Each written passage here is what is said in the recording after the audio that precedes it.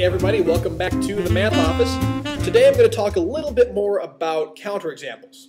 Now I touched on them briefly in a previous video, but today I'm going to go a little more in depth with them, so hopefully you'll understand them a little better.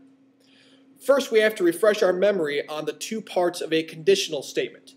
A conditional statement has a hypothesis and a conclusion.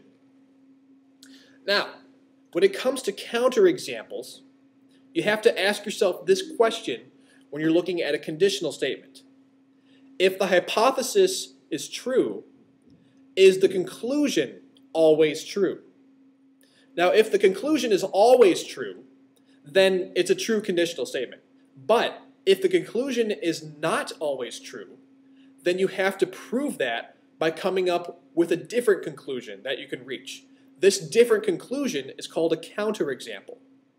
Okay, so let's take a look at a conditional statement that's false, and then let's prove it false using a counterexample.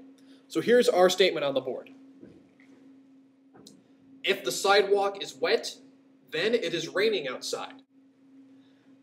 So that's our statement on the board. Now our hypothesis is the sidewalk is wet. Our conclusion in this statement is it is raining outside. Now we ask ourselves this question.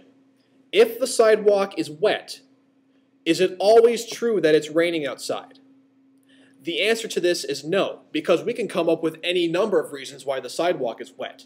And each one of these reasons is a counterexample. For one instance, if the sidewalk is wet, then perhaps someone turned on their sprinkler in their lawn, and their sprinkler got the sidewalk wet. Maybe it didn't rain at all. Another example, maybe a couple of children were playing outside with a hose or a bucket of water, and they got the sidewalk wet that way. One more example. Maybe it did rain, but it's not raining anymore. I mean, does the sidewalk dry up instantly when it stops raining? No. Maybe it just rained and it stopped raining. So any one of those is a counterexample. All right, so there you go. That's our quick overview of counterexamples. Thanks for stopping by the Math Office. I'm going to take a nap now, so please, go in.